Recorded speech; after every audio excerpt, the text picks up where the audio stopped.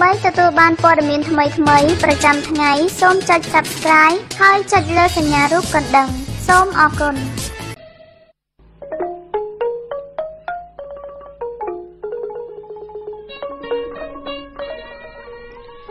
ជំរាបសួរលោកអ្នកនាងដែលកំពុងស្ដាប់ព័ត៌មានរបស់ VOD ជាទីមេត្រីមាតិកាព័ត៌មានសម្រាប់ថ្ងៃប្រហោះទី26ខែតុលាឆ្នាំ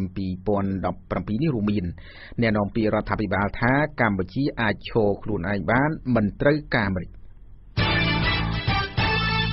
រដ្ឋាភិបាលតម្រូវឲ្យផាកពិន័យលើស្ថាប័នរដ្ឋនិងឯកជនដែលមិនយកជនពិការចូលបម្រើការងាររួមទាំងព័ត៌មានមួយចំនួនទៀតនឹងជម្រាបជូនលោកអ្នកនាងស្ដាប់ជាបន្តបន្ទាប់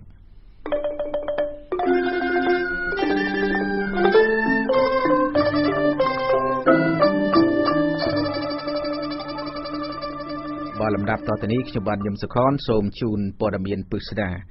មន្ត្រីជាន់ខ្ពស់រដ្ឋាភិបាលបានលើកឡើងថាការអភិវឌ្ឍនិងសេដ្ឋកិច្ចកម្ពុជានៅតែអាចឈរខ្លួនឯងបានដោយមិនត្រូវការជំនួយពីសហរដ្ឋអាមេរិកនោះទេការលើកឡើងបែបនេះគឺបន្ទាប់ពីមានព័ត៌មានដែលថាសភាព្រឹទ្ធសភាអាមេរិកបានរៀបចំសេចក្តីស្នើច្បាប់មួយដែលអាចឈានទៅដល់ការបិទជំនួយទាំងស្រុងពីសហរដ្ឋអាមេរិកមកកម្ពុជាអ្នកវិភាគយល់ថាបើកម្ពុជានៅតែមិនបន្ទន់ឥរិយាបថអាចនឹងជួបផលវិបាករាយការណ៍បន្ថែមដោយលោកហ៊ុនសេរីវត្តអ្នកនាំពាក្យរដ្ឋាភិបាលកម្ពុជាថ្លែងថាទាំងសេដ្ឋកិច្ចនិងការអភិវឌ្ឍកម្ពុជាអាចឈរដោយខ្លួនឯងបានបើទោះបីជាគ្មានជំនួយពីសហរដ្ឋអាមេរិកខណៈសេចក្តីស្នើច្បាប់ទណ្ឌកម្មលើកម្ពុជាក្នុងឆ្នាំ2018ត្រូវបានសមាជិកសភាអាមេរិកដាក់ស្នើទៅកាន់សភារបស់ខ្លួនការថ្លែងរបស់មន្ត្រីជាន់ខ្ពស់នេះគឺបន្ទាប់ពីមានព័ត៌មានថាសមាជិកព្រឹទ្ធសភាសហរដ្ឋអាមេរិកលោក Ted Cruz កំពុងរៀបចំស្នើច្បាប់មួយដែលដាក់ទណ្ឌកម្មបិទជំនួយនៅឆ្នាំ2018ខាងមុខសមាជិកប្រសិទ្ធិអាមេរិករូបនេះព្រមមានថាច្បាប់នេះនឹងជំរុញឲ្យដំណើរការបើសិនជារដ្ឋាភិបាលកម្ពុជាមិនដោះលែងលោកកឹមសុខាឲ្យបានមុនថ្ងៃទី9ខែវិច្ឆិកាអ្នកនាំពាក្យទីស្តីការគណៈរដ្ឋមន្ត្រីលោកផៃស៊ីផានបានឲ្យអ្នកសារព័ត៌មានដឹងនៅព្រឹកថ្ងៃទី26តុលានេះថាការប៉ុនប៉ងដាក់ទណ្ឌកម្មទាំងនោះមកកម្ពុជាគឺគ្រាន់តែជាការបំផិតបំភ័យនិងស្ថិតនៅក្នុងការស្រមើស្រមៃប៉ុណ្ណោះលោកថាប្រសិនជាអាមេរិកផ្តាច់ជំនួយរបស់ខ្លួនមកកម្ពុជាមែនអ្នកដែលរងគ្រោះមុនគេគឺអង្គការសង្គមស៊ីវិលទៅវិញទេហើយថាប្រទេសចិនរុស្ស៊ីនិងជប៉ុននៅតែអាចជាជំហរសម្រាប់ការអភិវឌ្ឍនិងសេដ្ឋកិច្ចកម្ពុជាបានដែលយើងបានត្រៀមលក្ខណៈវិសាស្ត្រហើយយើងមិនស្ថិតនៅជាកូនបើកដោះតទៀតទេយើងជាប្រជាជាតិមួយអាចឈរខ្លួនឯងបានកន្លែងខ្លះហើយជាមួយនឹងមិត្តជាមិត្តដ៏ល្អរបស់យើងដូចជារុស្ស៊ីដូចជាជប៉ុនដូចជាចិនក៏គេបានសម្ដែងនៅការគោរពនៅអធិបតេយ្យភាពរបស់កម្ពុជាដែលយើងអាចរកទទួលទានបានជាមួយនឹងគេហើយអធិភាពរបស់យើងជាសមាជិកនៃអង្គការពាណិជ្ជកម្មពិភពលោកគឺมันមានហេតុផលអ្វីទៅដាក់គំនិតទៅលើអង្គការពាណិជ្ជកម្មពិភពលោកទេពីព្រោះរបៀបរបបនៃការធ្វើការជួញដូររបៀបពាណិជ្ជកម្មគឺដាច់ដោយឡែកពីនយោបាយរបស់សហរដ្ឋអាមេរិកបាទតែទោះជាយ៉ាងណាការពិភាក្សាថ្មីនេះអ្នកនាំពាក្យក្រសួងពាណិជ្ជកម្មអះអាងថាទំហំពាណិជ្ជកម្មនិងសេដ្ឋកិច្ចកម្ពុជាមិនអាចដកចេញពីសហរដ្ឋអាមេរិកនិងសហគមន៍អឺរ៉ុបបាននោះទេសាស្ត្រាចារ្យវិទ្យាសាស្ត្រនយោបាយលោកអែមសវណ្ណរាធ្លាប់បានលើកឡើងប្រាប់ VOD ថាកម្ពុជាគួរតែពិចារណាទៅលើសំណើរបស់អន្តរជាតិដែលជំរុញទៅដល់កម្ពុជាផងដែរដោយថាប្រសិនជាស្ថានភាពកាន់តែធ្ងន់ធ្ងរជាងពេលនេះទៀតនោះសម្ពាធគឺកាន់តែធ្ងន់ឡើងហើយអ្នករងគ្រោះគឺពលរដ្ឋនិងប្រទេសកម្ពុជាទៅវិញទេកម្ពុជាជាប្រទេសហត្ថលេខីនៃអនុសញ្ញាអង្គការសហប្រជាជាតិស្តីពីសិទ្ធិមនុស្សអាហ្នឹងគឺយើងត្រូវមើលលើគោលការណ៍នេះមួយទៀតអាហ្នឹងដែលយើងអាចនិយាយគ្នាត្រូវបើមិនបើយើងគិតតែថាកម្ពុជាត្រូវសហគមន៍ជាតិទេថាអត់ត្រូវចឹងទស្សនៈពីរនៅតែប្រឈមខុសគ្នាអបរាយពេលកាន់តែយូរបានន័យថាកម្ពុជាកាន់តែខាត់បងទេបាទរដ្ឋាភិបាលកម្ពុជាមួយរយៈចុងក្រោយនេះរងការរិះគន់ពីសហគមន៍អន្តរជាតិជាបន្តបន្ទាប់ដូចជាសហរដ្ឋអាមេរិកអាល្លឺម៉ង់បារាំងសហភាពអឺរ៉ុបនិងសហភាពអន្តរសភា IPU ដែលមានសមាជិក173ប្រទេសជាដើមដោយថារបបដឹកនាំពេលនេះកំពុងងាកចេញពីគន្លងប្រជាធិបតេយ្យនិងបានជំរុញរដ្ឋាភិបាលដោះលែងលោកកឹមសុខាបើកលំហប្រជាធិបតេយ្យឡើងវិញដើម្បីធានាថារដ្ឋាភិបាលដែលកើតក្រោយការបោះឆ្នោតឆ្នាំ2018ជារដ្ឋាភិបាលស្របច្បាប់កើតចេញពីឆន្ទៈម្ចាស់ឆ្នោតខ្ញុំហ៊ុនសេរីវត្ត VOD ភ្នំពេញ លោកអ្នកស្ដាប់ជាទីមេត្រីព័ត៌មានដាច់ដライមួយទៀតឲ្យដឹងថារដ្ឋាភិបាលបានប្រកាសផាកពិន័យចំពោះស្ថាប័នរដ្ឋនិងឯកជនទាំងឡាយណាដែលមិនព្រមទទួលយកជនពិការចូលបម្រើការងារតាមគោលការណ៍ច្បាប់ជាតិនិងអន្តរជាតិជនពិការបានសាទរចំពោះយន្តការនេះរីកាបន្ថែមដោយលោកខុតសុគន្ធ ក្រសួងសង្គមគិច្ចអតីតយុទ្ធជននិងយុវនីតិសម្បទាតម្រូវឲ្យស្ថាប័នរដ្ឋនិងឯកជនបង់វិភាគទាននិងធ្វើការផាកពិន័យប្រសិនបើស្ថាប័នទាំងនោះមិនទទួលយកជនពិការចូលបម្រើការងារទៅតាមច្បាប់បានកំណត់ តាមអនុសញ្ញាស្តីពីសិទ្ធិជនពិការច្បាប់ស្តីពីកិច្ចការពារនិងលើកកម្ពស់សិទ្ធិជនពិការនិងលិខិតបទកថាគតិយុត្តនានាជាពិសេសអនុក្រឹត្យស្តីពីការកំណត់អត្រានិងបែបបទនៃការជ្រើសរើសជនពិការចូលបម្រើការងារបានកំណត់ឲ្យស្ថាប័នរដ្ឋទទួលយកជនពិការបម្រើការងារក្នុងអត្រា 2% និងឯកជន 1% នៃចំនួនបុគ្គលិកដែលខ្លួនមាន 5 អ្នកសារព័ត៌មានក្នុងសិក្ខាសាលាមួយនៅថ្ងៃនេះរដ្ឋលេខាធិការក្រសួងសង្គមគិច្ចអតីតយុទ្ធជននិងយុវនីតិសម្បទាលោកសែមសុខាមានប្រសាសន៍ថាក្រុមអធិការកិច្ចវិស័យពិការភាពនឹងជំរុញទៅស្ថាប័នរដ្ឋនិងឯកជនទាំងអស់អនុវត្តគោលការណ៍ទទួលយកជនពិការឲ្យចូលបម្រើការងារស្របតាមច្បាប់ជាតិនិងអន្តរជាតិកំណត់លោកបន្តថាការធ្វើបែបនេះនឹងជួយជំរុញឲ្យជនពិការទទួលបានការងារធ្វើកាន់តែច្រើនហើយថាប្រសិនបើស្ថាប័នណានៅតែមិនអនុវត្តតាមក្រសួងនឹងមានវិធានការតាមផ្លូវច្បាប់ ឆ្នាំ 2018 នេះយើងនឹងផ្សព្វផ្សាយសិនព្រោះអាការផាកពិន័យប្រមាណអីប្រមាណនោះមានក្នុងខ្ញុំច្បាប់ឲ្យថាពិន័យតាមប្រាក់ខែជាអបបរមាគឺទាបបំផុតអាហ្នឹងយើងពិភាក្សាអីចេញជានីតិវិធីអីរួចហើយឯកភាពនេះយើងចេញជាអាហ្នឹងហើយការពិន័យនៅពេលថា2លើក3លើកហើយគាត់មិនព្រមបង់អានឹងហៅប្រើពាក្យពិន័យមិនបានទេនឹងបញ្ជូនសំណុំរឿងទៅតុលាការជនពិការភ្នាក់កញ្ញាយុនសូតបានសាទរចំពោះយន្តការរបស់រដ្ឋាភិបាលដែលជំរុញឲ្យជនពិការអាចទទួលបានការងារធ្វើប៉ុន្តែកញ្ញាថាប្រសិនបើពួកគេបានការងារធ្វើហើយស្ថាប័នទាំងនោះមិនយកចិត្តទុកដាក់និងជួយសម្រួលបន្ថែមទេជនពិការនៅតែជួបការលំបាកដដែលគាត់ងាយស្រួលសម្រាប់រកការងារធ្វើក៏មួយយ៉ាងប៉ុន្តែតាមដែលខ្ញុំយល់គ្រប់ស្ថាប័នមួយចំនួនណាបងពីការយល់របស់ខ្ញុំណាជនការគាត់ទទួលជនពិការចូលក្នុងធ្វើការនៅក្នុងវិស័យការងារមែនប៉ុន្តែនៅក្នុងស្ថាប័នរបស់គាត់ហ្នឹងគឺនៅមានកម្រិតឧទាហរណ៍ថាអត់ទាន់មានជំរាលអត់ទាន់មានស្លាកសញ្ញាសម្រាប់ជនពិការអីចឹងណាតែចឹងធ្វើឲ្យគាត់ពិបាកដែរនៅក្នុងការបំពេញការងាររបាយការណ៍របស់ក្រសួងសង្គមគិច្ចឆ្នាំ 2014 ឲ្យដឹងថាជនពិការមានប្រមាណជា 4% នៃចំនួនប្រជាជនសរុបគឺប្រហែលជា 50,000 នាក់ប៉ុន្តែបើតាមរបាយការណ៍របស់អង្គការសង្គមស៊ីវិលជនពិការអាចមានច្រើនជាងនេះរបាយការណ៍របស់ក្រសួងដដែលឲ្យដឹងថានៅក្នុងឆ្នាំ 2016 ជនពិការចូលបម្រើការងារក្នុងក្រសួងស្ថាប័នរដ្ឋមានចំនួនជាង 2,000 នាក់គិតជាភាគរយស្មើនឹង 1.72% និងជនពិការបម្រើការងារក្នុងវិស័យឯកជនចំនួន 19 ស្ថាប័នមានជនពិការជាង 2,000 នាក់ជាសរុបជនពិការចូលបម្រើការងារក្នុងវិស័យរដ្ឋនិងឯកជនគឺមានចំនួនជាង 4,000 នាក់ខ្ញុំខុតសគុណ VOD ភ្នំពេញ លោកអ្នកស្ដាប់ជាទីមេត្រីព័ត៌មានតេតិនទៅនឹងវិស័យកាត់ដេរនៅវិញឲ្យដឹងថារបាយការណ៍សមាគមរោងចក្រកាត់ដេរកម្ពុជាបង្ហាញថាកំណើននៃការនាំចេញផលិតផលនៅក្នុងវិស័យកាត់ដេរសម្លៀកបំពាក់មានការថយចុះក្នុងរយៈពេល6ខែដើមឆ្នាំ 2017 នេះដោយសារតែផលិតកម្មក្នុងវិស័យនេះបានថយចុះរបាយការណ៍បង្ហាញថារយៈពេល6ខែនៃឆ្នាំ 2017 ចាប់ពីខែមករាដល់ខែមិថុនាវិស័យកាត់ដេរសម្លៀកបំពាក់និងស្បែកជើងទទួលបានកំណើននាំចេញទុនខ្សោយគឺនៅចន្លោះ 5% បើប្រៀបធៀបទៅនឹងឆ្នាំ 2016 មានកំណើនដល់ទៅ 7% នោះថ្លែងក្រោយពីកិច្ចប្រជុំមួយកាលពីថ្ងៃម្សិលមិញអគ្គលេខាធិការនៃសមាគមរោងចក្រកាត់ដេរនៅកម្ពុជាលោកកេនលូបានឲ្យអ្នកសារព័ត៌មានដឹងថាការកើនឡើងឬក៏ថយចុះនៃអត្រាកំណើននាំចេញនេះគឺជារឿងធម្មតាដែលតែងតែកើតមាននៅលើទីផ្សារអន្តរជាតិទោះជាយ៉ាងណាលោកកេនលូបានសម្ដែងក្តីបារម្ភថាត្រាប្រាក់ឈ្នួលរបស់កម្មករកម្ពុជាដែលនឹងដំឡើងដល់$170នៅឆ្នាំ 2018 នោះលោកថានឹងធ្វើឲ្យកម្ពុជាពិបាកនៅក្នុងការប្រកួតប្រជែងជាមួយនឹងប្រទេសដទៃដោយសារតែថ្លៃដើមនៃការផលិតកើនឡើងលោកស្នើឲ្យរដ្ឋាភិបាលធ្វើយ៉ាងណា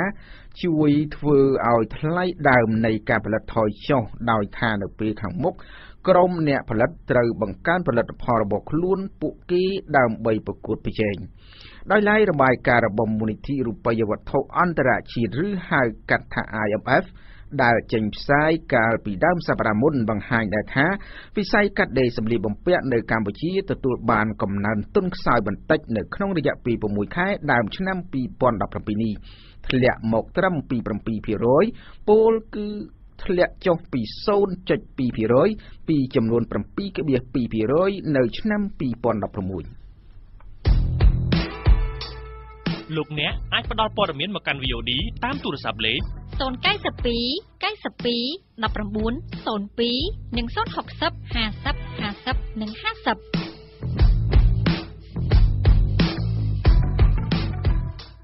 លោកអ្នកនាងស្ដាប់ជាទីមេត្រីតេតិននឹងស្ថានភាពនយោបាយនៅវិញឲ្យដឹងថាក្រុមប្រឹក្សាឃុំបកប្រឆាំងមួយរូបនៅខេត្តបៃលិនត្រូវបានចៅក្រមសាលាដំបងខេត្តនេះសាកសួរចំនួន2ថ្ងៃរួចមកហើយពាក់ព័ន្ធទៅនឹងសំណុំរឿងស្មានឃុំបកកាន់អំណាចប្តឹងពីរឿងបង្ហោះរូបវីដេអូរិះគន់រដ្ឋាភិបាលនិងថតវីដេអូ live ផ្ទាល់ពីសកម្មភាពស្មានឃុំបកកាន់អំណាចគណៈកិច្ចប្រជុំរួមគ្នានៅក្នុងឃុំនោះក៏ប៉ុន្តែឋានៈដឹកនាំគណៈបកប្រឆាំងនៅខេត្តនេះជំរុញឲ្យតុលាការទម្លាក់ចោលការចាត់ប្រកាន់មន្ត្រីរបស់ខ្លួនដោយអះអាងថាมันមានអ្វីខុសនឹងច្បាប់នោះទេលោកណាតសុភាពរីកាបន្ថែមសាលាដំបងខេត្តបៃលិនបន្តឃុំខ្លួនក្រុមប្រឹក្សាឃុំមួយរូបមកពីគណៈបក្សសង្គ្រោះជាតិបន្ទាប់ពីចាប់ខ្លួនកាលពីថ្ងៃទី24ខែតុលាមកពាក់ព័ន្ធនឹងការបង្ហោះសារឆ្លើយតបជាមួយនឹងលោកហ៊ុនសែននិងករណីចំនួនពាក្យសម្ដីជាមួយក្រុមប្រឹក្សាមកពីគណៈបកប្រជាជនកម្ពុជា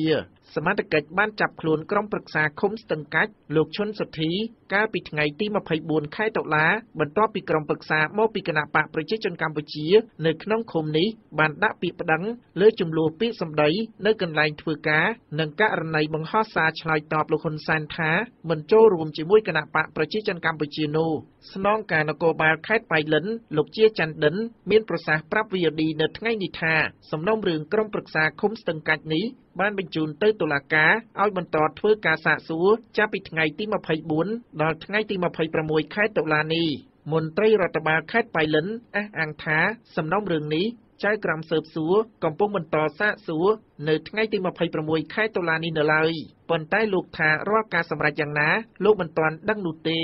ព្រោះនេះជាការងាររបស់ចៅក្រមបច្ចេកទេសខ្ញុំនៅខាងរដ្ឋបាលខ្ញុំអត់ទាន់ដឹងលុះត្រាគេបញ្ចប់ខ្ញុំដឹងប្រធានប្រតិបត្តិគណៈបក្សសង្គ្រោះជាតិប្រចាំខេត្តបៃលិនលោកស្រីវ៉ែនតារាមានប្រសាសន៍ថាការចាប់ខ្លួននោះមិនមានដីកាពីតុលាការនោះទេករណីនេះលោកស្រីជំរុញទៅតុលាការទម្លាក់ការចោទប្រកាន់លើមន្ត្រីរបស់ខ្លួនឲ្យមានសេរីភាពវិញដោយថាមន្ត្រីបកប្រឆាំងរូបនោះមិនបានធ្វើខុសដោយការចោទប្រកាន់របស់មន្ត្រីបកកណ្ដាលអំណាចនោះទេ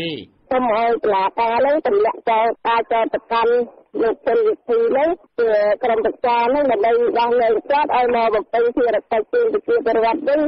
គាត់អាចបានធ្វើអីដែលខុសច្បាប់អញ្ចឹងណាមេធាវីផែងហេងដែលអះអាងថានឹងដាក់ពាក្យស្នើសុំការពីក្តីឲ្យលោកឈុនសុធីក្រុមប្រឹក្សាឃុំស្ទឹងកាច់ខេត្តបៃលិនប៉ុន្តែលោកថាមិនទាន់បានជួបកូនក្តីនៅឡើយដោយថាជាប់រវល់សាវនកម្មនៅរាជធានីភ្នំពេញមេធាវីរូបនោះពន្យល់ថាតាមច្បាប់ដំណាក់កាលនៃការស៊ើបសួរនេះកូនក្តីរបស់លោកមានសិទ្ធិមិនឆ្លើយសំណួរចៅក្រមនៅអ្វីដែលខ្លួនមិនពេញចិត្តបានដោយថារងចាំមេធាវីពិគ្រោះយោបល់ជាមុនសិនបើតាមលោកស្រីវ៉ែនតារាអះអាងថាការចាប់ខ្លួនក្រុមប្រឹក្សាឃុំស្ទឹងកាច់គឺពាក់ព័ន្ធនឹងសំណុំរឿងបង្ហោះវីដេអូឃ្លីបផ្ដាំទៅលោកនាយករដ្ឋមន្ត្រីហ៊ុនសែនថាគាត់មិនចង់បានប្រាក់ខែ57,000រៀលនោះទេហើយបើទោះបីជាប្រាក់ខែរាប់លានដុល្លារអាមេរិកក៏លោកមិនលួសឧត្តមគតិដែរមួយករណីទៀតការថតវីដេអូ live ផ្ទាល់ពីសកម្មភាពរបស់ស្មានឃុំគណៈបកកណ្ដាលអំណាចរូបនោះនៅពេលប្រជុំរួមគ្នានៅក្នុងឃុំដើម្បីជជែកពីការស្នើសុំយកត្រាប្រថាប់ឲ្យអ្នកចុះឈ្មោះបោះឆ្នោតនៅតាមតំបន់ក្នុងឃុំជាដើមករណីនេះត្រូវបានស្មានឃុំបកកណ្ដាលអំណាចចោទថាធ្វើឲ្យប៉ះពាល់ដល់សិទ្ធិខាងរូបភាពនៃបុគ្គលនិងបទស្ដាប់ឬថតពាក្យសម្ដីឯកជនខ្ញុំណាតសុភាព VOD ភ្នំពេញលោកនាងស្ដាប់ជាទីមេត្រីតេតិននឹងកម្ដៅនយោបាយនេះដែរអតីតឧបនាយករដ្ឋមន្ត្រីលោកលីលេស្រេងដែលបានរត់គេចចេញពីក្រៅទៅក្រៅប្រទេសកាលពីសប្តាហ៍មុននោះដើម្បីគេចចេញពីអំណាចតុលាការជុំវិញបណ្ដឹងរបស់គណៈបកប្រជាជនកម្ពុជាលោកថាលោកបានដែលចោទថាលោកបានបរិហាគេនិងប្រមាថព្រះមហាក្សត្រនោះលោកលីស្រេងអះអាងបញ្ជាក់ថាលោកមិនរកមេធាវីតតាំងក្តីនៅតុលាការកម្ពុជានោះទេដោយលោកមិនមានជំនឿលើប្រព័ន្ធយុត្តិធម៌នៅកម្ពុជាលោកពៅមេតារីកាបន្ថែម អតីតឧបនាយករដ្ឋមន្ត្រីដែលកិច្ចខ្លួនចេញទៅក្រៅប្រទេសកិច្ចចេញពីបណ្ដឹងនៅតុលាការពាក់ព័ន្ធទៅនឹងការចោទថាប្រមាថដល់អង្គព្រះមហាក្សត្រនោះបានថ្លែងថាលោកនឹងមិនរកមេធាវីដើម្បីតតាំងក្តីនៅតុលាការកម្ពុជានោះទេដោយថាមិនរំពឹងថាទទួលបានយុត្តិធម៌នោះទេលោកលើឡៃស្រេងបានកិច្ចខ្លួនពីប្រទេសកម្ពុជាកាលពីដើមសប្តាហ៍នេះដើម្បីកិច្ចចេញពីការចោទប្រកាន់របស់តុលាការហើយបានថ្លែងនៅក្នុងបទសម្ភាសន៍ជាមួយវិទ្យុអាស៊ីសេរីថាលោកនឹងមិនរកមេធាវីដើម្បីតតាំងក្តីនៅតុលាការកម្ពុជានោះទេរងមេធាវីណាបើច្បាប់នៅតែអ្នកកាន់អំណាចចឹងហ្នឹងយើងទៅរកទៅវីណាអត់តាមបានទេខ្ញុំថា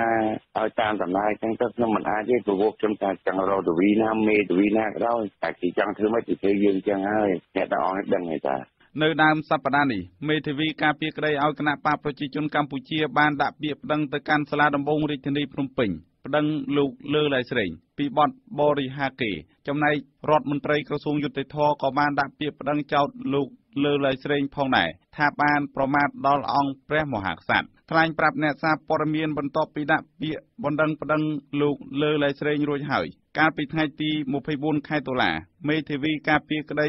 ឲ្យរដ្ឋាភិបាលលោកគីតិចបានឲ្យដឹងថាលោកទាមទារឲ្យផ្ដន្ទាទោសលោកលើឡៃស្រេងតាមផ្លូវច្បាប់និងទាមទារសំណងជំងឺចិត្តចំនួន$120,000លោកថ្លែងបន្ថែមថាការនិយាយបរិហារិះគន់តាមទូរស័ព្ទជាលក្ខណៈឯកជនក៏ដោយបើសិនជាសម្លេងនោះត្រូវបានផ្សព្វផ្សាយជាសាធារណៈស្មើនឹងការនិយាយបរិហាកេរជាសាធារណៈបាទសំខាន់យើងផ្ដោតទៅលើសម្លេងរបស់គាត់តែគាត់និយាយចឹងមែនគាត់និយាយបរិហាកេរចឹងមែនទោះបីផ្សាយតាមเพจណាក៏ដោយប៉ុន្តែសម្លេងដែលយើងស្ដាប់គឺសម្លេងរបស់លីឡៃស្រេងដែលសន្ទនាជាមួយលោកជំទាវគីឡម៉ងបាទបើសិនជាបងប្អូនអ្នកសារព័ត៌មានក៏ដោយបងប្អូននិយាយតិចតាមណាក៏ដោយតាមទូរស័ព្ទតាមណាក៏ដោយតែបងប្អូននិយាយទៅវាប៉ះពាល់ទៅលើបុគ្គលណាមួយដែលគេមិនបានធ្វើតែបងប្អូនបានចោទគេធ្វើអានោះបងប្អូនមានកំហុសអ្នកនាំពាក្យសាលាដំបងរាជធានីភ្នំពេញលោកលីសុផាណាបានឲ្យដឹងនៅថ្ងៃដដែលនោះថាសំណុំរឿងនេះអាយកាបានទទួលពាក្យបណ្ដឹងរួចហើយនិងកំពុងបន្តចំណាត់ការតាមនីតិវិធីច្បាប់តាក់ទងទៅនឹងករណីនេះផងដែរមេធាវីសុកសំអឿនបានយល់ឃើញថាការចោទប្រកាន់ដោយសំអាងទៅលើការបែកធ្លាយសម្លេងនោះគឺមិនត្រឹមត្រូវនោះទេបើសិនជាការផ្សព្វផ្សាយនោះគ្មានការអនុញ្ញាតពីម្ចាស់សាមី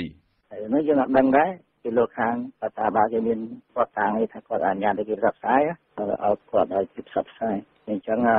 មនុស្សនិយាយគ្រប់គ្នាយ៉ាងគេចង់ដាក់គុកណាគេថតសម្លេងដាក់គុកស្គអស់ពេញដីអស់តែចិត្តគេចាក់ដែរអត់ហើយផ្សេងតរអ្នកនឹងឲ្យគេផ្សព្វផ្សាយយ៉ាងណា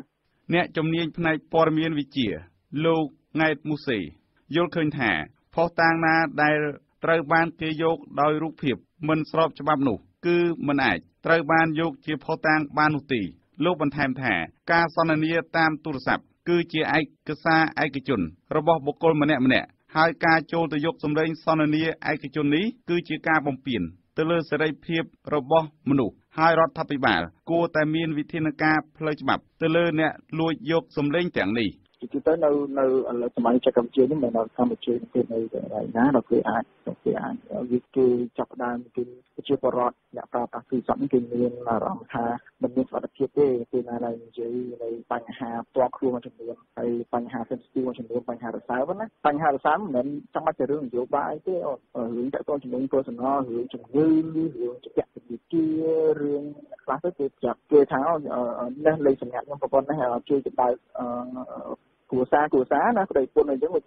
បន្ទាប់ពីការកិច្ចខ្លួនទៅក្រៅប្រទេសលោកលើឡៃស្រេងក៏បានថ្លែងសុំទោសម្ដងហើយម្ដងទៀតនិងបានអំពាវនាវឲ្យបញ្ឈប់ការប្តឹងផ្តល់ទៅវិញទៅមកនាំឲ្យស្ថានភាពនយោបាយនៅកម្ពុជាមានភាពតានតឹងលោកសនំពោឲ្យមានការងាកមកចរចាបញ្ឈប់ភាពតានតឹងបញ្ហាទាំងនេះដោយការចរចារវាងអ្នកនយោបាយនិងអ្នកនយោបាយខ្ញុំពៅមេតា VOD ភ្នំពេញ បាទលោកនាងស្ដាប់ជាទីមេត្រីសង្គមស៊ីវិលបានលើកឡើងថាកងកម្លាំងប្រដាប់អាវុធនិងតុលាការជាអ្នកចូលរួមការពារសន្តិភាពនិងជំរុញឲ្យមានការផ្ទេរអំណាចដោយសន្តិវិធីតាមយន្តការប្រជាធិបតេយ្យបើពួកគេបានបំពេញតួនាទីជាមន្ត្រីឯករាជ្យមិនលំអៀងទៅរកគណៈបកនយោបាយណាមួយនោះមន្ត្រីផ្នែកច្បាប់នៅអង្គការឃ្លាំមើលការបោះឆ្នោត Conference លោកយឿងសុធារាបានលើកឡើងថាក្នុងរបបប្រជាធិបតេយ្យគណៈបកនយោបាយដែលចូលរួមការបោះឆ្នោតលោកថាពួកគេត្រូវការទីលានប្រកួតមួយអាចធ្វើសកម្មភាពនយោបាយដើម្បីទាក់ទាញការគ្រប់គ្រងពីម្ចាស់ឆ្នោតដោយគ្មានការគំរាមកំហែងផ្នែកនយោបាយមន្ត្រីឃ្លាំមើលការបោះឆ្នោតរូបនេះពន្យល់ថាដើម្បីរៀបចំទីលានប្រកួតបែបនេះបានលុះណាតែកងកម្លាំងប្រដាប់អាវុធនិងតុលាការជាដើមដែលជាស្ថាប័នជាតិនោះមិនប្រកាន់និន្នាការនយោបាយទើបជំរុញយន្តការផ្ទេរអំណាចដោយសន្តិវិធីបានស្ថាប័នអស់នេះគឺស្ថាប័នដែលសំខាន់ណាស់ដើម្បីធានានៅនិរន្តរភាពនយោបាយនៅក្នុងសង្គមមួយដើម្បីធានានៅស្ថិរភាពយូរអង្វែងក្នុងសង្គមមួយគឺគ្រប់សារអីទាំងអស់ហ្នឹងគឺថាចាំបាច់ត្រូវជៀសវាងគេហៅចរិតនយោបាយប្រធានមជ្ឈមណ្ឌលប្រជាពលរដ្ឋដើម្បីអភិវឌ្ឍនិងសន្តិភាពលោកយ៉ងកំឯងបានលើកឡើងប្រហាក់ប្រហែលដែរថា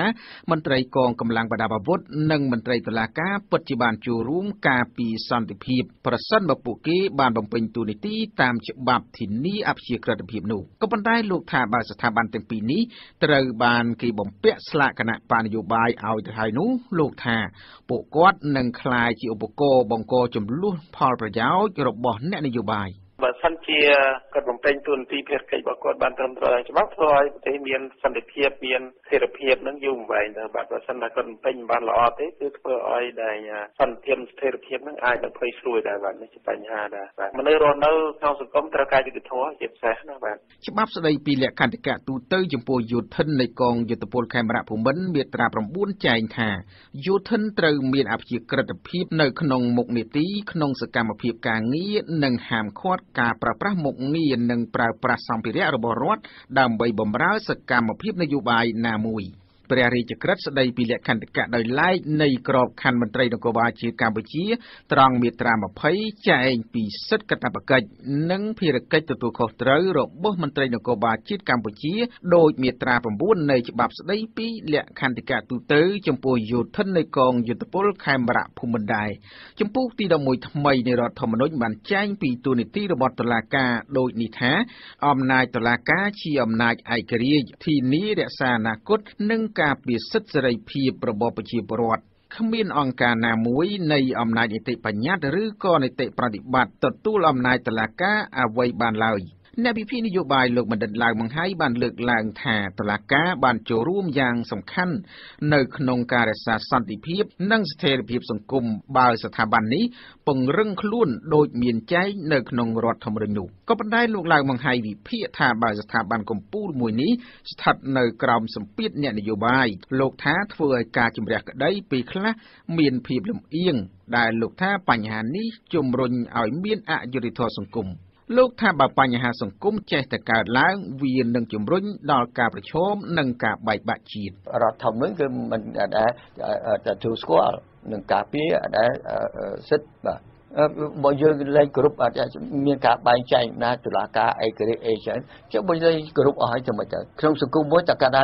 អស់ច្បាប់ហើយអានឹងទៅជាសង្គមដែលព្រៃផ្សៃហើយទោះជាយ៉ាងណាសង្គមស៊ីវិលបានលើកឡើងថាស្ថាប័នជាតិទាំងអស់ជារនាំងការពារសន្តិភាពនិងស្ថិរភាពសង្គមក៏ប៉ុន្តែថាស្ថាប័នទាំងនោះនឹងក្លាយជាឧបករណ៍បម្រើឲ្យមនុស្សមួយក្រុមបើគណៈបកនយោបាយណាមួយអាចអូសទាញពួកគេឲ្យចូលធ្វើជាសកម្មជនគណៈបកនយោបាយនោះបាទលោកនាងសាជាទីមេត្រីព័ត៌មានជាតិនៅពេលនេះចប់តែប៉ុណ្ណេះបន្ទាប់ពីព័ត៌មានអន្តរជាតិលោកនាងនឹងបានស្ដាប់បទយកាមួយនិយាយអំពីកម្មករស្នើកុំឲ្យរើសអើងពួកគេដែលប្រើបន្ទនីរ៉ាប់រងសុខភាពរបបសន្តិសុខសង្គម VOD ព័ត៌មានឯករាជ្យព័ត៌មានអន្តរជាតិនៅពេលនេះជម្រាបជូនដោយលោកសូជ័យឧត្តម បើលោកអ្នកនាងស្ដាប់ជាទីមេត្រីយើងងាកមកតាមដានព័ត៌មានអន្តរជាតិវិញម្ដងយើងចាប់ផ្ដើមជាមួយព័ត៌មានអំពីគ្រោះថ្នាក់ផ្ទុះឆេះរោងចក្រផលិតកាំជ្រួចមួយនៅក្នុងប្រទេសឥណ្ឌូនេស៊ីដែលបណ្ដាលឲ្យស្លាប់មនុស្ស27នាក់សេចក្តីរាយការណ៍បានឲ្យដឹងថាការផ្ទុះបង្កទៅជាអគ្គិភ័យនៅរោងចក្រផលិតកាំជ្រួចមួយនៅភាគខាងកើតទីក្រុងហ្សាកាតាប្រទេសឥណ្ឌូនេស៊ីបានសម្លាប់មនុស្សយ៉ាងតិច27នាក់ហើយមនុស្ស35នាក់ទៀតបានរងរបួសសារព័ត៌មានសង្ហបុរី Channel News Asia បានចុះផ្សាយបែបនេះដោយបានយោងតាមប្រព័ន្ធផ្សព្វផ្សាយក្នុងស្រុកឥណ្ឌូនេស៊ីដែលបានដកស្រង់សម្ដីប៉ូលីសនិងក្រុមមន្ត្រីពលរដ្ឋអគ្គិភ័យឥណ្ឌូនេស៊ីអគ្គិភ័យនោះបានកើតឡើងនៅឯរោងចក្រឧស្សាហកម្មមួយនៅតំបន់តាំងជើរ៉ាំងដែលជាទីក្រុងរណបនៃរដ្ឋធានីហ្សាកាតាប៉ូលីសឥណ្ឌូនេស៊ីបាននិយាយថាមានកម្មករសរុប103នាក់នៅក្នុងរោងចក្រនោះកម្មករ43នាក់បានរងរបួសនិងស្ថិតក្រោមការព្យាបាលនៅតាមមន្ទីរពេទ្យហើយសពជនរងគ្រោះ23នាក់ត្រូវបានគេរកឃើញមន្ត្រីពន្លត់អគ្គិភ័យម្នាក់នៅឯកន្លែងកើតហេតុបាននិយាយថាជនរងគ្រោះត្រូវភ្លើងឆេះមើលលែងស្គាល់ផ្នែកខ្លះនៃអគាររោងចក្រនោះបានធ្លាក់បាក់បែកបន្ទាប់ពីការផ្ទុះនៃកាំជ្រួចនោះដែលត្រូវបានគេទុកចោលនៅជិតរថយន្តជាច្រើនគ្រឿងសាក្សីបាននិយាយថាសំឡេងផ្ទុះខ្លាំងពីរលើកបានលាន់ឮចេញពីកន្លែងនោះបើលោកអ្នកនាងស្ដាប់ជាទីមេត្រីព័ត៌មានដាច់ដោយឡែកមួយទៀតត្រូវបានរាយការណ៍មកថានៅឯប្រទេសចិនក្រុមអ្នកវិទ្យាសាស្ត្រចិនបានប្រើសែនកណ្ដុរបង្កាត់ពូជជ្រូកថ្មីបន្ថយសារធាតុខ្លាញ់ក្នុងសាច់ជ្រូកក្រុមអ្នកវិទ្យាសាស្ត្រចិនបានប្រើប្រាស់វិស្វកម្មសែនដើម្បីចិញ្ចឹមជ្រូកបែបថ្មីដោយជ្រូកបង្កាត់នេះមានកម្រិតភាពធាត់តិចជាង 24% បើធៀបនឹងជ្រូកធម្មតានេះដោយយោងតាមសេចក្តីរាយការណ៍របស់សារព័ត៌មាន Channel News Asia សារព័ត៌មាននេះចុះផ្សាយបន្តថាវិស្វកម្មសែននេះមានសារៈសំខាន់ក្នុងការជួយដល់កសិករឲ្យសន្សំសំចៃធនធានខ្ពស់នៅក្នុងការចិញ្ចឹមជ្រូកវិស្វកម្មសែននេះត្រូវបានចុះផ្សាយនៅក្នុងអត្ថបទស្រាវជ្រាវមួយបោះពុម្ពផ្សាយកាលពីថ្ងៃទី23ខែតុលានៅលើប្រតិបត្តិបណ្ឌិតសភាវិទ្យាសាស្ត្រជាតិនៅក្នុងសំណេរស្រាវជ្រាវនោះក្រុមអ្នកវិទ្យាសាស្ត្រចិនបាននិយាយថាជ្រូកសម័យទំនើបនេះខ្វះសែនម្យ៉ាងហៅថា UCP1 ជាប្រភេទសែនមាននៅក្នុងសត្វជាច្រើនដែលចិញ្ចឹមកូនដោយទឹកដោះកង្វះសែនប្រភេទនេះធ្វើឲ្យជ្រូកងាយនឹងឆាប់ធាត់ក្រុមអ្នកវិទ្យាសាស្ត្រចិនបានចាក់បញ្ចូលសែនកណ្ដុរទៅក្នុងកោសិកាជ្រូកហើយបន្ទាប់មកប្រើប្រាស់កោសិកាទាំងនោះបង្កើតជាអំព្រីយ៉ុងជ្រូកបង្កាត់ចំនួន2553ដែលក្រុមអ្នកវិទ្យាសាស្ត្របានចាក់បញ្ចូលក្នុងខ្លួនមេជ្រូកចំនួន3ក្បាលបានផើមនិងបង្កើតបានកូនជ្រូក12ក្បាលរបាយការណ៍ស្រាវជ្រាវនិយាយថានៅពេលកូនជ្រូកនោះអាយុបាន6ខែជ្រូកនោះត្រូវបានគេកាប់យកសាច់ទៅត្រួតពិនិត្យហើយរកឃើញថាសរីរាង្គនិងសាច់ជ្រូកទាំងនោះមានលក្ខណៈធម្មតាជ្រូកឈ្មោលមួយក្បាលត្រូវបានគេរាយការណ៍ថាអាចបន្តពូជបានធម្មតាក្រុមអ្នកវិទ្យាសាស្ត្របាននិយាយក្នុងរបាយការណ៍ស្រាវជ្រាវនោះថាជ្រូកទាំងនោះបង្ហាញនៅសមត្ថភាពកាន់តែប្រសើរក្នុងការរក្សាកម្ដៅនៅក្នុងខ្លួនបញ្ចុះសារធាតុខ្លាញ់ក្នុងខ្លួននិងបង្កើនភាគរយសាច់ជ្រូករបាយការណ៍នោះបាននិយាយថាការស្រាវជ្រាវនេះអាចជាធនធានដ៏មានតម្លៃសម្រាប់ផលិតកម្មកសិកម្មផ្នែកចិញ្ចឹមសត្វជ្រូកនិងកាត់បន្ថយការខាតបង់ថវិកាបាទលោកអ្នកនាងស្ដាប់ជាទីមេត្រីយើងបញ្ចប់ព័ត៌មានអន្តរជាតិនៅល្ងាចថ្ងៃនេះជាមួយនឹងព័ត៌មានស្ដីពីស្ថានភាពនយោបាយនៅក្នុងប្រទេសប៉ាគីស្ថានតុលាការប្រទេសប៉ាគីស្ថាននៅថ្ងៃនេះបានចេញដីកាចាប់ខ្លួនអតីតនាយករដ្ឋមន្ត្រីដែលត្រូវបានបណ្តេញចេញពីតំណែងលោកណាវ៉ាសារីពាក់ព័ន្ធនឹងអំពើពុករលួយពីករណីដែលត្រូវបានលេចធ្លាយនៅលើកាសែតប៉ាណាម៉ានេះដោយយោងតាមសេចក្តីរាយការណ៍របស់ទីភ្នាក់ងារព័ត៌មាន AFP ដែលបានដកស្រង់សម្ដីមេធាវីកាពីក្តីឲ្យអតីតនាយករដ្ឋមន្ត្រីរូបនេះលោកសារីសប្តាហ៍ថ្ងៃនេះកំពុងរស់នៅក្នុងទីក្រុងឡុងជាមួយភរិយារបស់លោកគឺអ្នកស្រីកាល់ស៊ីមខណៈដែលអ្នកស្រីស្ថិតក្រោមការព្យាបាលជំងឺមហារីកហើយលោកសារីនៅមិនទាន់បានវិលត្រឡប់ទៅប្រទេសប៉ាគីស្ថានវិញនៅឡើយទេចាប់តាំងពីលោកត្រូវបានចោទប្រកាន់នៅក្នុងសំណុំរឿងពុករលួយនៅដើមខែនេះលោកសាហ្វៀខាន់មេធាវីម្នាក់ក្នុងចំណោមមេធាវីកាពីក្តីលោកសារីបានប្រាប់ថាតុលាការបានចេញដីកាចាប់ខ្លួនអតីតនាយករដ្ឋមន្ត្រីរូបនេះនៅថ្ងៃនេះនៅក្នុងសំណុំរឿងពុករលួយពីករណីហ ហើយក្រុងជំនុំជម្រះរហូតដល់ថ្ងៃទី3 ខែវិច្ឆិកាកាលពីចុងខែកក្កដាកន្លងមកតុលាការកំពូលបានបណ្ដេញលោកសារីសពីតំណែងបន្ទាប់ពីមានការស៊ើបអង្កេតទៅលើការចោទប្រកាន់អំពីអំពើពុករលួយប្រឆាំងនឹងគ្រួសាររបស់លោកធ្វើឲ្យលោកក្លាយជានាយករដ្ឋមន្ត្រីប៉ាគីស្ថានទី15ដែលត្រូវបានបណ្ដេញចេញពីតំណែងនៅមុនបញ្ចប់អាណត្តិនៅក្នុងប្រវត្តិសាស្ត្ររយៈពេល70ឆ្នាំរបស់ប្រទេសនេះការចោទប្រកាន់ប្រឆាំងនឹងលោកសារីសកើតចេញពីព័ត៌មានលេចធ្លាយនៅលើកាសែតប៉ាណាម៉ាកាលពីឆ្នាំមុនដែលធ្វើឲ្យប្រព័ន្ធផ្សព្វផ្សាយផ្ដោតទៅលើជីវិតដ៏ហ៊ឺហានិងការកាន់កាប់អចលនទ្រព្យធំៗនៅក្នុងទីក្រុងឡុងពីសំណាក់គ្រួសាររបស់លោក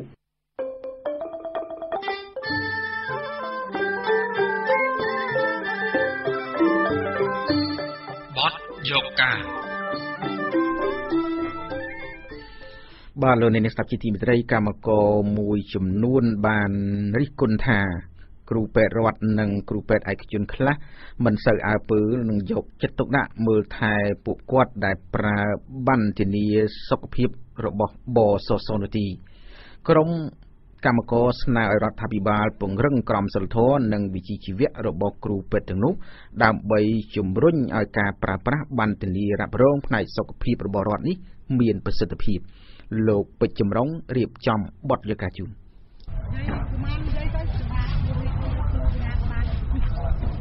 គូ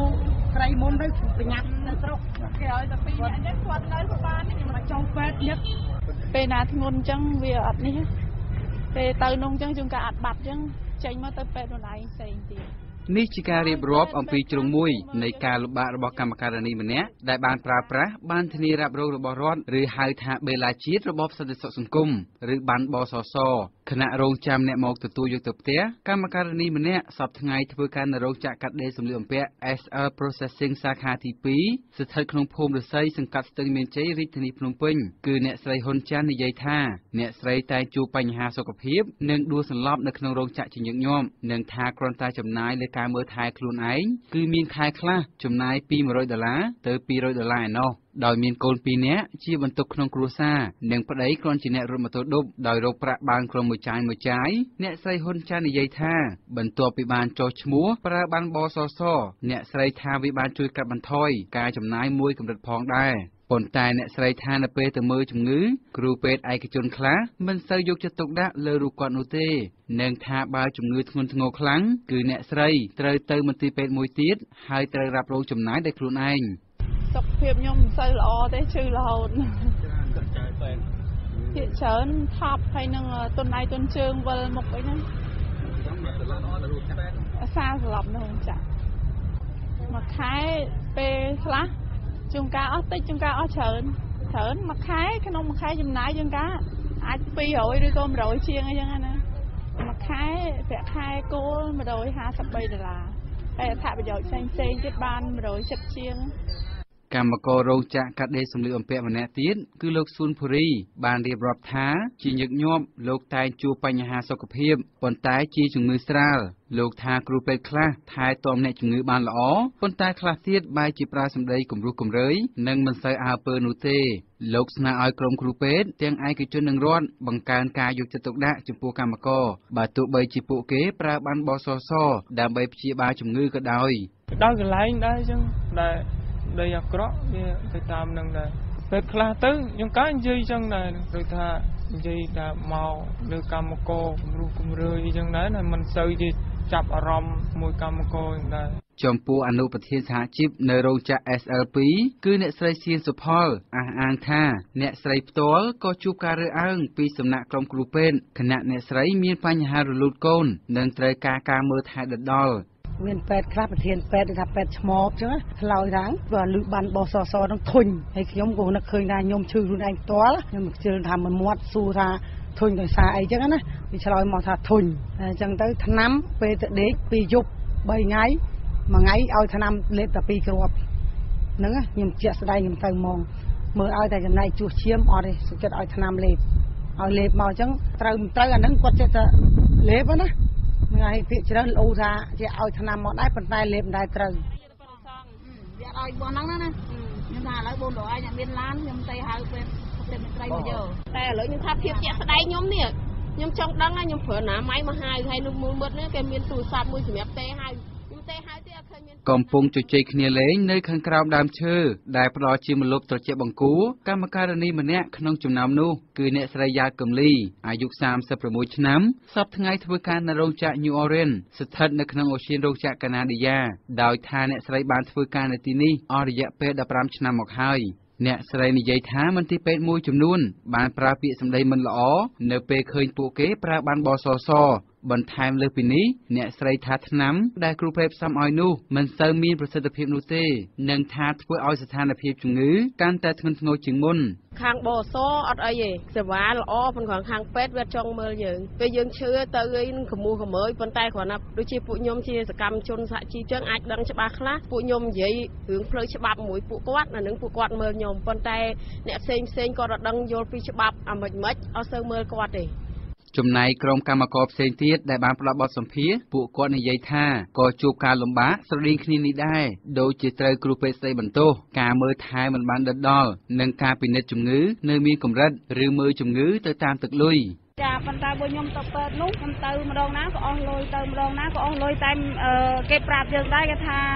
កាពិតក្តាស់គេបានបសហ្នឹងចេញមកមានតែថ្នាំជាតិដៃតែមួយមុខទេតែបើយើងចង់ទិញថ្នាំជំនួយអីអាហ្នឹងយើងទិញអស់លុយខ្លួនយើងអញ្ចឹងណាបេឡាជាតិរបបសន្តិសុខសង្គមកើតមានឡើងនៅឆ្នាំ2007និងត្រូវបានដាក់ឲ្យប្រើប្រាស់នៅឆ្នាំ2008កាលពីខែសីហាឆ្នាំ2017លោកនាយករដ្ឋមន្ត្រីហ៊ុនសែនបានប្រកាសថាចាប់ពីខែមករាឆ្នាំ2018ថៅកែឬម្ចាស់ក្រុមហ៊ុនត្រូវតែទទួលខុសត្រូវចំពោះការបង់ថ្លៃសេវាគាំពារសុខភាពឲ្យកម្មករ 100% ហើយនៅខែកញ្ញាឆ្នាំ2017ក្រសួងកាងារក៏បានប្រកាសថាបេឡាជាតិរបបសន្តិសុខសង្គមនៃក្រសួងការងារបណ្ដុះបណ្ដាលវិជ្ជាជីវៈបានចុះកិច្ចព្រមព្រៀងជាមួយមូលដ្ឋានសុខាភិបាលចំនួន 1273 កន្លែងដែលរួមមានមន្ទីរពេទ្យជាតិមន្ទីរពេទ្យបង្អែកខេត្តស្រុកនិងពេទ្យឯកជនចំនួន11កន្លែងដើម្បីផ្ដល់សេវាគាំពារសុខភាពដល់កម្មករនិយោជិកនៅទូទាំងប្រទេសប្រធានសហភាពការងារកម្ពុជាលោកអាត់ធុនយល់ថាបញ្ហារើសអើងចំពោះកម្មករបានកើតឡើងជាញឹកញាប់ដោយថាកម្មករទាំងនោះប្រើប្រាស់សេវាសុខភាពដែលពុំបង់ថ្លៃករណីនេះលោកស្នើឲ្យក្រសួងសុខាភិបាលនិងស្ថាប័នពាក់ព័ន្ធពង្រឹងក្រមសីលធម៌និងវិជ្ជាជីវៈរបស់គ្រូពេទ្យដោយថាដើម្បីជួយសម្រួលដល់ក្រុមកម្មករដែលកំពុងខ្វះខាតជីវភាពនិងត្រូវការថែទាំជាចាំបាច់កន្លងមកគឺពេទ្យស្រុកខ្មែរភាគច្រើនក៏ត្រូវការសេវាមានលុយធីបលុយអីចឹងណាហើយដល់ពេលដែលអ្នកដែលបានបសសហ្នឹងគឺគាត់មិនបានផ្ដល់អីទេអញ្ចឹងវាធ្វើឲ្យអេយ៉ាបតពេទ្យមួយចំនួនគាត់ជាអ្នករស់រាយទេហើយយើងក៏បានធ្វើការងារហ្នឹងបានស្នើឲ្យក្រសួងសុខាភិបាលសុខអីហ្នឹងបានពិនិត្យដែរឥឡូវនេះគឺយើងឃើញថាគេបានធ្វើមួយរយៈដែរវាដំណើរការទៅតែវាមិនទាន់បានល្អប៉ុន្តែខាងមន្ទីរពេទ្យមេត្រីដែលស្ថិតនៅសង្កាត់ស្ទឹងមានជ័យបានអះអាងថាក្រុមគ្រូពេទ្យមិនដែលស្ដីបន្ទោសឬប្រើពាក្យសម្ដីមិនសមរម្យមាក់ងាយកម្មករនោះទេប៉ុន្តែមន្ទីរពេទ្យនេះថាសុំទោសដែលមានពេលខ្លះតម្រូវឲ្យពួកគាត់រងចាំយូរដោយសារតែមានអ្នកជំងឺច្រើនពេកដល់អត់មានទេពួកអីខ្ញុំដូចជាខាងរោងចក្រអីដូចជាអត់មាន complain មកខាងខ្ញុំនេះដែរព្រោះគេច្រើនឥឡូវគេបញ្ជូនមកខាងខ្ញុំមានគ្រោះថ្នាក់អីចឹងគេបញ្ជូនមកខាងខ្ញុំហើយអញ្ចឹងគេអត់មាន complain រឿងអីផងពួកអីខាងខ្ញុំក៏ដូចជាអត់មានបានដូចថានេះដែរពួកអីបើសិនជាថ្ងៃណាជំងឺបុកមកខ្លាំងមនុស្សច្រើនអីចឹងខ្ញុំស្តាឲ្យគាត់អង្គុយរងចាំទៅសុំ20តោគាត់ទៀតពួកអីអាចជំងឺច្រើនពេលខ្លះយើងមើលអត់តន់នេះទៀតណាក្រុមកម្មករកម្មការិនីក៏ស្នើឲ្យរដ្ឋាភិបាលនិងក្រុមគ្រូពេទ្យផ្ដល់សេវាសុខភាពឲ្យបានឆាប់រហ័សនិងមានប្រសិទ្ធភាពខ្ពស់នៅពេលពួកគេទៅព្យាបាលជំងឺដោយប្រើប័ណ្ណបសសនេះវាងាយឲ្យរដ្ឋាភិបាលហ្នឹងដើម្បីមានប័ណ្ណបសសហ្នឹងឲ្យពេទ្យស្ថាប័នពេទ្យទាំងអស់ឲ្យសេវាកម្មដែលថាមានប័ណ្ណហ្នឹងកុំរើសអើងនឹងកម្មករអីពួកអីគ្នាខ្វះខាតលុយកាក់យើងទៅរើសអើងនឹងកម្មករគ្នាធ្វើមិនគុំទៅរកទុកចោលអាងតែគ្នាគ្មានលុយប៉ុន្តែគ្នាបង់ឲ្យរាល់ខែដែរខ្ញុំសនំពោមិនថាពេទ្យមិនថាខាងបសទី1ខ្ញុំសនំពោខាងបសរួយខាងបសគេឲ្យមើលអ្នកជំងឺចំនួនមកត្រឹមមកតកលុយដូចបងនិយាយមិញថា 20000 ជាងហ្នឹងទី2គ្រឿងច្បាប់ចឹងដែរថាឈប់ច្រើនបសហ្នឹងគាត់អត់ឲ្យឈប់ច្រើនទេគាត់តែងមកដាក់គំនាបលើពេទ្យអញ្ចឹងខ្ញុំសូមសនំពោឲ្យខាងបសកែតម្រូវកន្លែងហ្នឹងមើលតាមសុខភាពគាត់ណាខ្ញុំពេជ្រចម្រុង VOD ភ្នំពេញ បាទលោកនាងសាជាទីមិត្តរីមុននឹងបញ្ចប់ព័ត៌មាននៅថ្ងៃនេះខ្ញុំបាទសូមសង្ខេបព័ត៌មានឡើងវិញមន្ត្រីជាន់ខ្ពស់របស់រដ្ឋាភិបាលបានលើកឡើងថាការវិវត្តនិងសេដ្ឋកិច្ចកម្ពុជានៅតែអាចឈរខ្លួនឯងបានបើទោះជាអាមេរិកផ្ដាច់ជំនួយក៏ដោយការលើកឡើងបែបនេះគឺបន្ទាប់ពីមានព័ត៌មានថាសមាជិកព្រឹទ្ធសភាសហរដ្ឋអាមេរិកបានរៀបចំសេចក្តីស្នើច្បាប់មួយដែលអាចឈានទៅដល់បិទជំនួយទាំងស្រុងមកកម្ពុជាខណៈដែលកម្ដៅនយោបាយកម្ពុជាកាន់តែឡើងខ្ពស់ហើយគ្មានពន្លឺនៃការចរចាដើម្បីស្វែងរកដំណោះស្រាយនោះដាច់ដライមួយទៀតរដ្ឋាភិបាលបានប្រកាសឲ្យផាកពិន័យចំពោះស្ថាប័នរដ្ឋនិងឯកជនទាំងឡាយណាដែលមិនព្រមទទួលយកជនពិការឲ្យចូលបម្រើការងារតាមគោលការណ៍ច្បាប់ជាតិនិងអន្តរជាតិយន្តការថ្មីនេះបានទទួលការសាទរពីជនពិការមួយចំនួនផងដែរ